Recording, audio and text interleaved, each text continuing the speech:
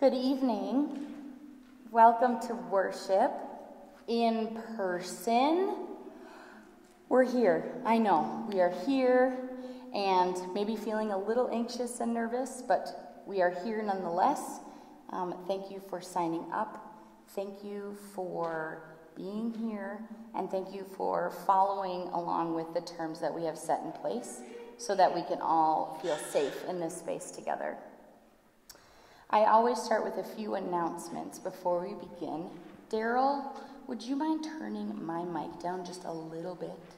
I'm feeling a little loud. I'm number, 1. Thank you. Sorry about that.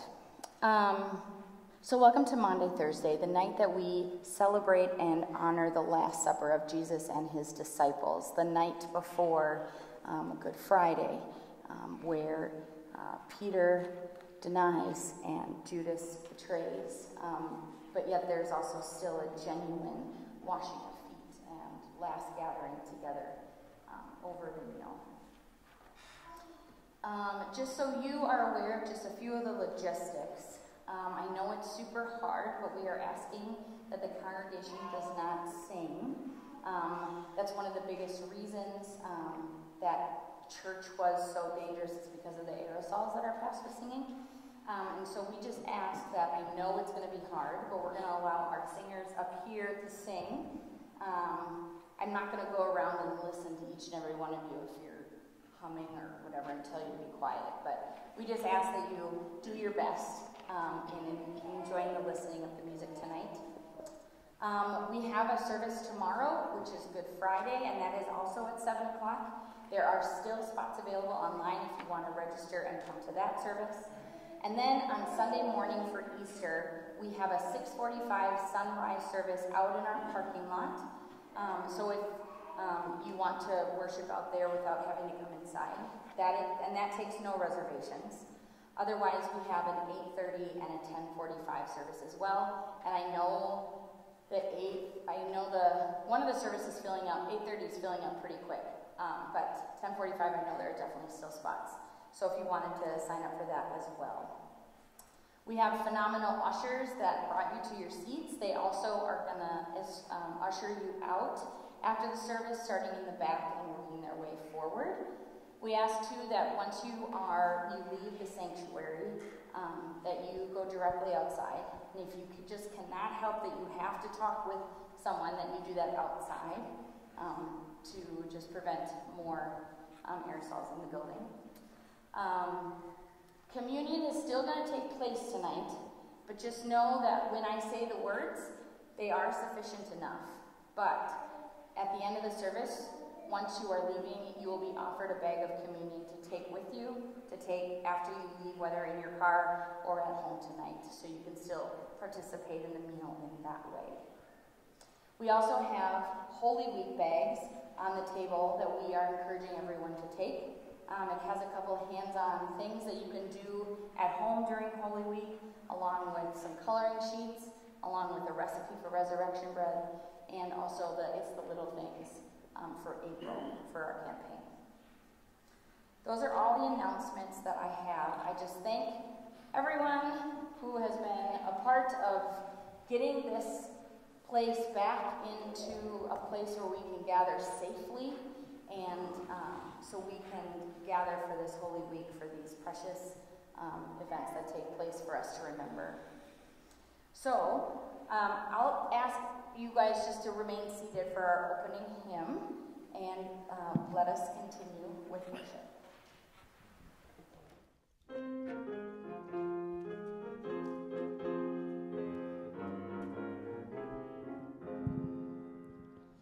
Jesus is a rock in a weary land, a weary land, a weary land. My Jesus is a rock in a weary land, a shelter in the time of storm.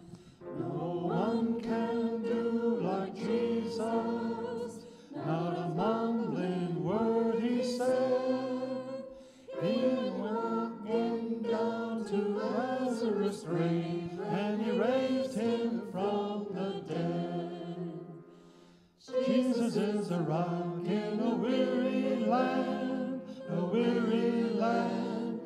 weary land. My Jesus is a rock in a weary land, a shelter in the time of storm. When Jesus was on earth, the flesh was very weak. He took a towel and girded himself, and he washed his disciples' feet. Jesus is a rock in a weary land, a weary land, a weary land. My Jesus is a rock in a weary land, a shelter in the time of storm. Yonder comes my Savior, in whom I love so well. He has the palm of victory and the keys of death and hell. Oh, Jesus is a rock in a weary land, a weary land, a weary land. My Jesus is a rock in a weary land, a shelter in the time of storm. I invite you to stand as you are able for a time of confession and forgiveness. The closer and closer we get to the crucifixion, the more earnest our prayers of confession feel. For we know that what was done to Jesus, betrayal, humiliation, violence, and death, are things we do to each other all the time. So with all earnestness, a sense of urgency, and a deep hope for transformation, we return to this prayer once again, trusting that the God who holds the stars in the sky is holding us tonight. Let us confess together. Holy God, who holds us all together, if I were to place myself at your table, I would probably be Peter, misunderstanding your radical hospitality, sticking to the rules, arguing what I do and don't deserve. Then again, it's possible that I'd be Judas, the one who betrayed you, the one who failed to see the good right in front of me, the one who might have thought he wasn't worthy of your love. If I were to place myself at your table, it's possible I would be one of the unnamed disciples, watching but not speaking, silently missing the opportunity to tell you what I believe and how much I love you. If I were to place myself at your table, I am confident that I would have made the same mistakes your well-intentioned disciples made. There is no surprise there. What is surprising is that I know you would have washed my feet nonetheless. So forgive me, God. Wash not just my feet, but my hands and my head also. Amen. Family of faith, Jesus knew that Peter would deny. He knew that Judas would betray. And he knew the disciples would hide in fear. And still, he invited them in.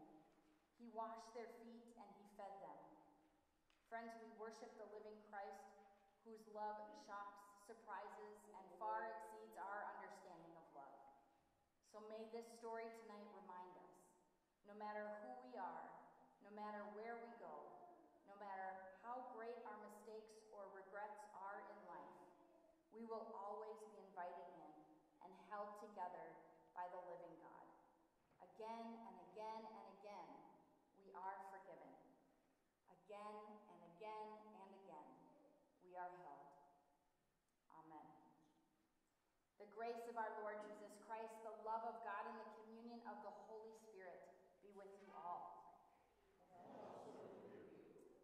Let us pray. Jesus of Nazareth, if the disciples had known the Last Supper would be their last meal with you before the crucifixion, I bet they would have listened differently. I bet they would have put down their arguments and leaned in with their whole bodies. I bet they would have asked questions and halted the small talk. I bet they would have taken notes and hung on your every word. Jesus of Nazareth, I want to listen like that. I want to listen like tonight might be the last time you speak. I want to listen like everything could change tomorrow. I want to listen like my soul depends on it. So gracious God, clear away anything in me that might distract. Clear away anything in me that might hinder my hearing and receiving of your word. I am listening. We are listening.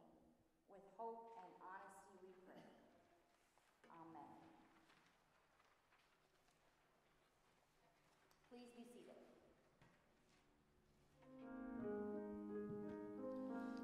This do in remembrance of me. Keep this feast, and together we'll be. This do in remembrance of me, till you come to my kingdom.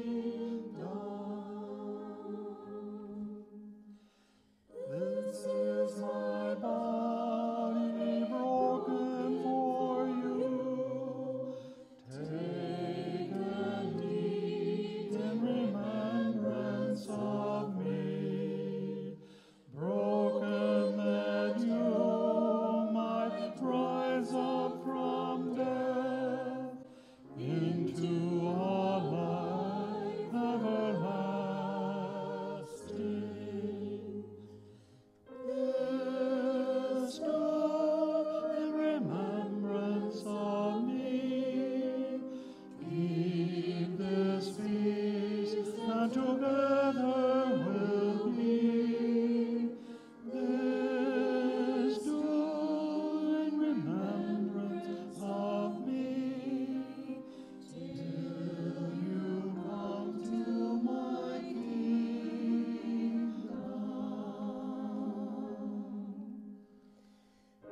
This is my blood, I shed it for you. Take and drink in remembrance of me. Shed that you might rise up from death into a life everlasting. This do in remembrance of me. Keep this feast, and together we'll be. This do in remembrance of me, till you come to my kingdom.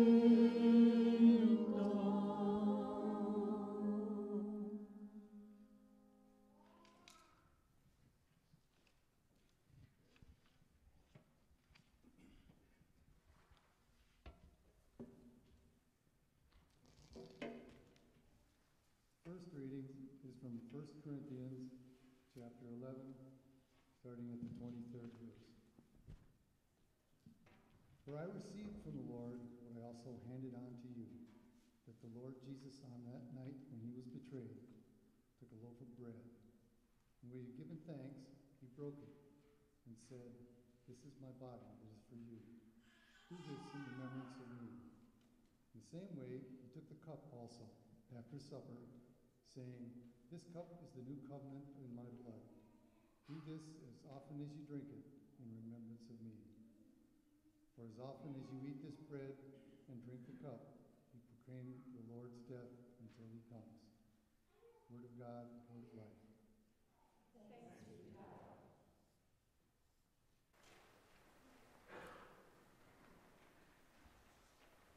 You can remain seated for the reading of the gospel. It's a little long of a reading tonight, but the Holy Gospel according to John, the 13th chapter. Glory to you, O Lord. Now before the festival of the Passover, Jesus knew that his hour had come to depart from this world and go to the Father. Having loved his own who were in the world, he loved them to the end. The devil had already put into the heart of Judas, son of Simon Iscariot, to betray him. And during supper, Jesus, knowing that the Father had given all things into his hands, and that he had come from God and was going to God, got up from the table, took off his outer robe, and tied a towel around himself. Then he poured water into a basin and began to wash the disciples' feet, and to wipe them with the towel that was tied around him. He came to Simon Peter, who said to him, "Lord, are you going to wash my feet?" Jesus answered, "You do not know now what I am doing, but later you will understand." Peter said to him, "You will never wash my feet." Jesus answered, "Unless I wash you, you have no share with me." Simon Peter said to him, "Lord, not my feet only, but also my hands and my head." Jesus said to him, "One who has bathed does not need to wash, except for the feet, but is entirely clean. And you are clean, though not all of you." For he knew who was to betray him. For this reason he said, "Not all of you are clean." After he had washed their feet, he had put on his robe and had returned to the table. He said to them, "Do you know what I have done to you? You call me teacher and Lord, and you are right, for that is what I am. So if I, your Lord and teacher, have washed your feet, you also ought to wash one another's feet. For I have set you an example, that you also should do as I have done to you. Very truly, I tell you, servants are not greater than their master, nor are messengers greater than the one who sent them. If you know these things, you are blessed if you do them. Now the Son of Man has been glorified, and God has been glorified in him. If God has been glorified in him, God will also glorify him in himself, and will glorify him at once. Little children, I am with you only a little longer. You will look for me, and as I said to the Jews, so now I say to you, where I am going, you cannot come. I give you a new commandment, that you love one another. Just as I have loved you, you should also love one another. By this everyone will know that you are my disciples, if you have love for one another." The Gospel of the Lord. Praise to you, Lord. Before I begin, I just have to say, it's a little weird that I'm not looking into the camera on my phone only, but that I actually have eyes on me. So if I trip up on my words, it's because I'm not used to this many people looking at me. It'll work its way in and I'll be fine, but this is new again for all of us. And I also love hearing the noises of the papers rattling, of little kids moving about, of the shuffling of feet. Because when it's me in here, it's just me. And it's eerily, it's weird and too quiet. So life has been brought back into this church, and for that I'm ever so grateful. So again, thank you all for being here tonight. Feet. When I think of feet, I think of a few things. Right away, we are aware of our feet when they hurt. We notice the condition of our feet. We think of what kind of shoes that we're wearing on our feet. Or depending on what we're doing or where we're going, we think of what pair of shoes we should wear for that occasion. Some of us have a lot of shoes. Some of us have only just a couple pair. When we start to wear shoes as young children, we start out with like the cutest, tiniest little pair. Now I don't have any tiny little pair anymore, but I do have a pair of sand. Look how cute and little these are. Aren't those so cute? Here, you can see them too. Just little. I know they're super cute when they're itty little bitty, but it's hard to imagine that we could get shoes that small on our tiny little feet. Then when we look at other places our feet go, we see the events of our lives unfold. I have this pair of shoes that I wore for our wedding. They were very uncomfortable. I have some of these boots that I wore in the wintertime to keep my feet warm. I have these shoes that I wear in the summertime when the sun comes out and it's nice. I I have these pair of shoes that I wear for special occasions. I like to wear the tall boots like this, right?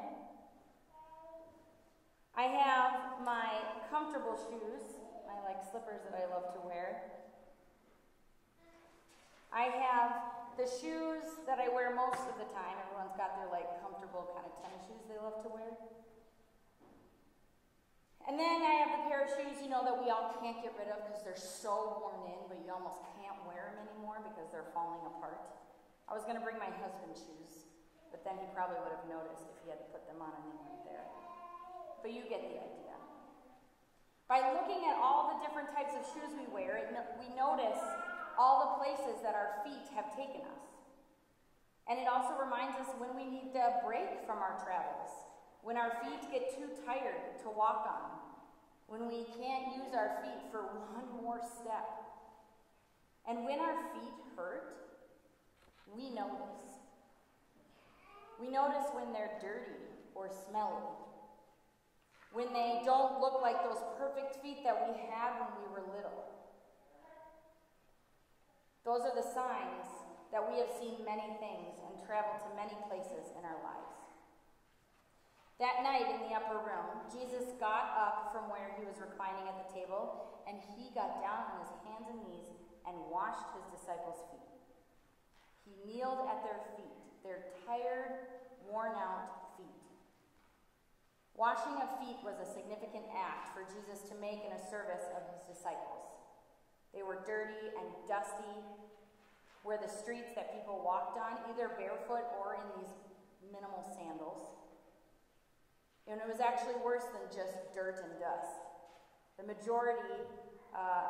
major form of transportation was by foot or with an animal, a donkey or a camel.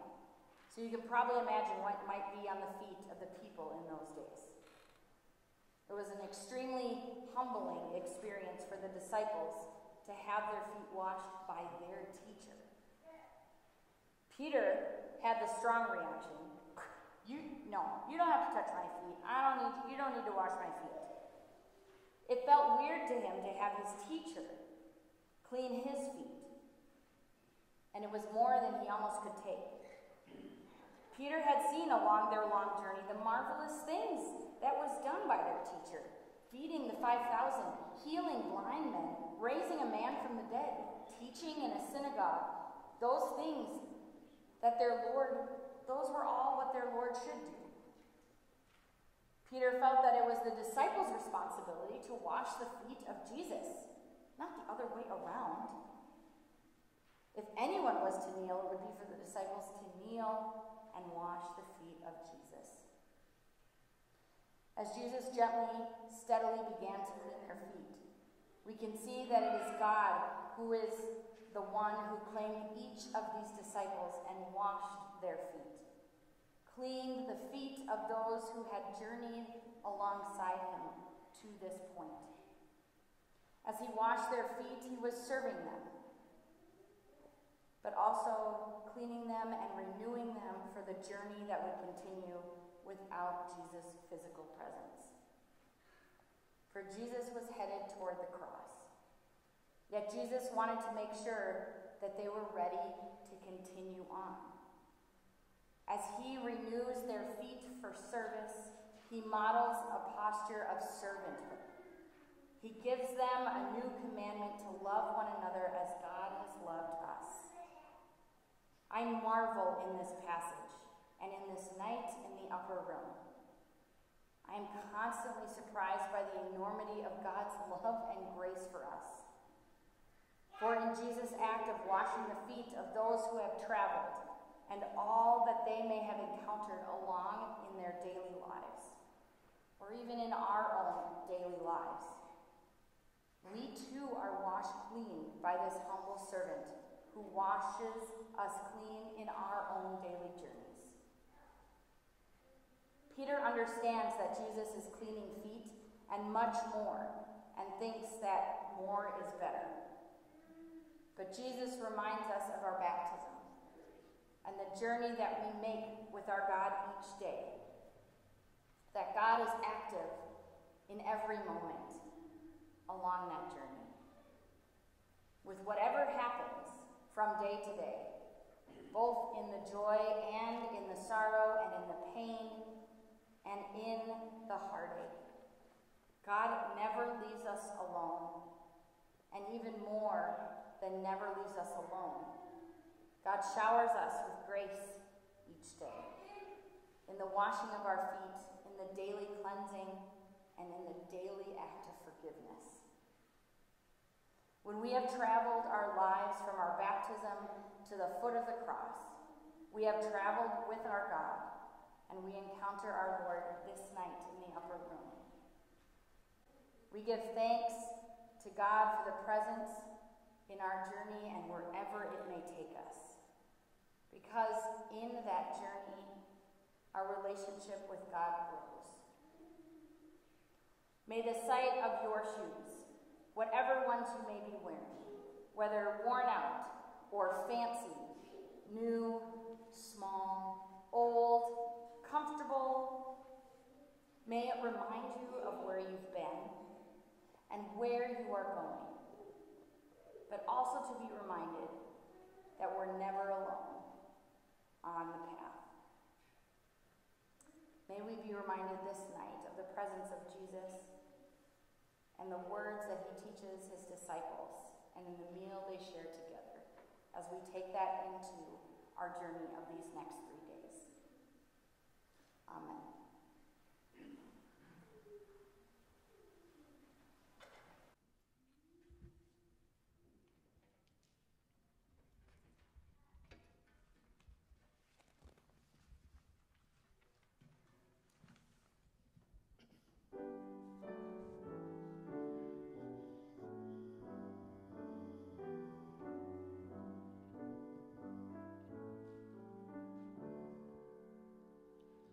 Will you let me be your servant? Let me be as Christ to you. Pray that I may have the grace to let you be my servant too. We are pilgrims on a journey. We are travelers on the road. We are here to help each other walk the mile and bear the load. I will hold the Christ light for you in the nighttime of your fear. I will hold my hand up to you, speak the peace you long to hear. I will weep when you are weeping, when you laugh, I'll laugh with you. I will share your joy and sorrow till we've seen this journey through. Will you let me be your servant? Let me be as Christ to you. Pray that I may have the grace to let you be my servant too. I invite you to stand as you are able. Together, let us confess our common Christian faith in the words of the Apostles' Creed. I believe in God, the Father Almighty, creator of heaven and earth. I believe in Jesus Christ, God's only Son, our Lord, who was conceived by the power of the Holy Spirit, born of the Virgin Mary, suffered under Pontius Pilate, was crucified, died, and was buried. He descended to the dead. On the third day he rose again. He ascended into heaven and is seated at the right hand of the Father. He will come again to judge the living and the dead. I believe in the Holy Spirit, the Holy Catholic Church, communion of saints, the forgiveness of sins, the resurrection of the body, and the life everlasting. Amen. The peace of Christ be with you always. You may share a sign of social distance peace with those around you, with a wave or, a sign of peace.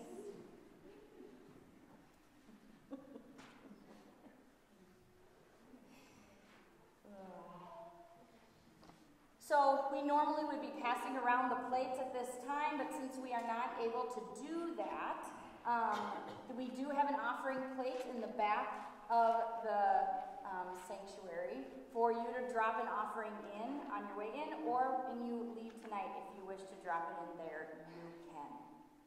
So let us say our offering prayer together. Faithful God, you walk beside us in desert places, and you meet us in our hunger with bread from heaven.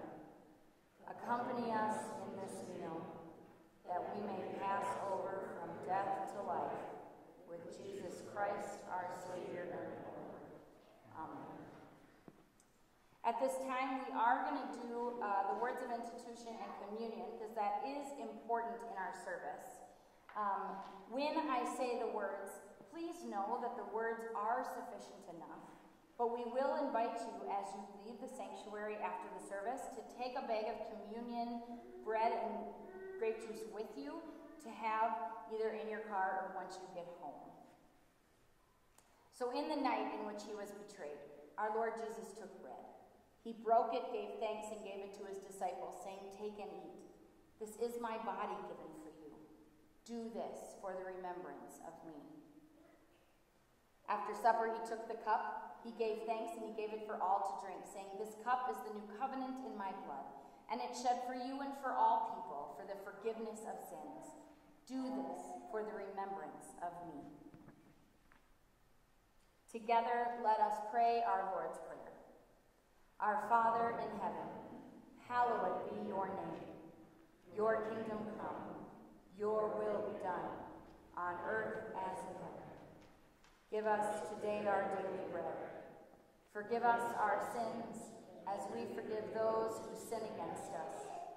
Save us from the time of trial, and deliver us from evil. For the kingdom, the power, and the glory are yours, now and forever. Amen. The body of Christ is given for you, and the blood of Christ is shed for you.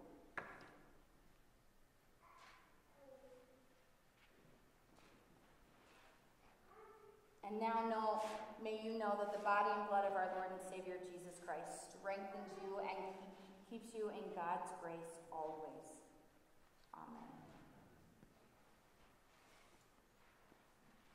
Before I close with the benediction, you can be seated. Let's have you sit.